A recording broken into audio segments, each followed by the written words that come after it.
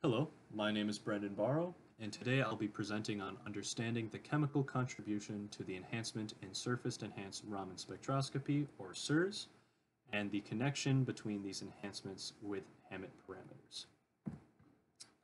When light interacts with a material, it can do so through scattering, which is the absorption and subsequent emission of a photon by the material, and this can happen inelastically, in which the emitted photon is at a different energy than the incident light. This is called Raman scattering and is due to interactions with the vibrational modes of the molecule. These vibrational modes create a much finer spectra that can allow us to identify single molecules, making it a very useful technique. However, the Raman spectra is at a low intensity and must be enhanced in order for it to be applicable. This can be done through the use of localized surface plasmons. These are collective oscillations of electrons in a noble metal cluster, specifically one that is smaller than the wavelength of incident light, and we can maximize this enhancement through certain resonance frequencies. When we bind the molecule we want to identify to one of these metal clusters, this is what creates surface enhanced Raman scattering. This has been achieved experimentally since the 1970s, but the theoretical picture is still an active area of research. This is because there are four distinct mechanisms that combine to create a total overall enhancement. The first is plasmon resonance, which I just mentioned. The second, which our work is concerning, is the chemical enhancement. This is not due to any particular resonance frequency, but is instead enhancement due to the changes in electron structure when the molecule binds to the metal. There is also charge transfer and molecular resonance mechanisms. These are due to certain resonance frequencies. In our work, we use a 19-atom silver cluster with a benzene thiol molecule. The reason why we use 19 atoms and remove this vertex atom here is because the overall structure is a closed shell system.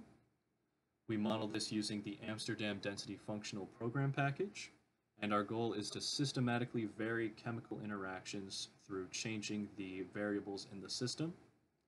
The first is whether it's in vacuum or a solvent.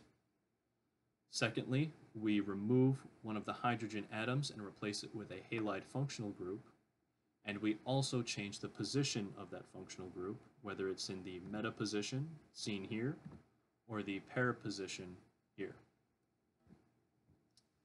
When calculating the enhancement factor, this is done by summing the Raman intensities for the metal molecule cluster, and then dividing that by the sum of the Raman intensities for just the molecule, creating a ratio of enhancement.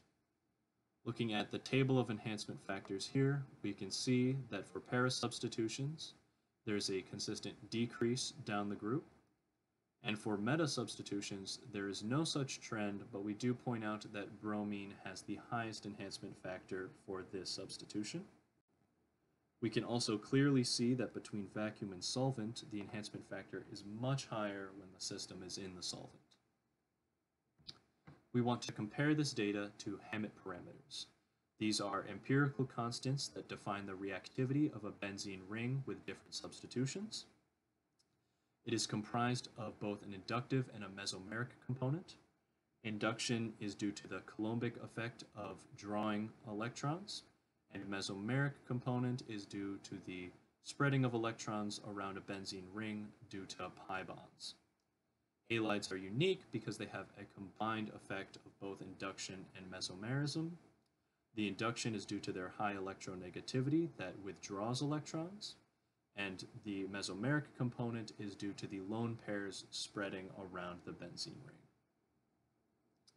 Looking at these graphs here, we can see that for meta substitutions, there is a direct correlation between the enhancement factor and the Hammett constant.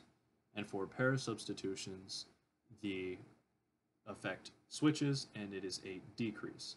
But in both instances, there is a very strong correlation between these two properties. To conclude, we can see that solvent increases the enhancement factor and creates a stronger trend. We also see that for para substitutions, there is an ordered decrease down the group, and that trend is not seen for meta substitutions. Analysis shows that there is a strong correlation between the enhancement factors and the Hammett parameters. This is being written up in a manuscript that is currently in preparation, where we discuss more the possible connections between the enhancement factors and the Hammett parameters, and would be worth taking a look when it gets published. I'd like to give a special thanks to Professor Dara Trivedi, my PI, and the Clarkson Physics Department, and also to Professor George Schatz at Northwestern University. I'd like to also thank Exceed for the computational resources, and to Clarkson for giving me the opportunity to present this work.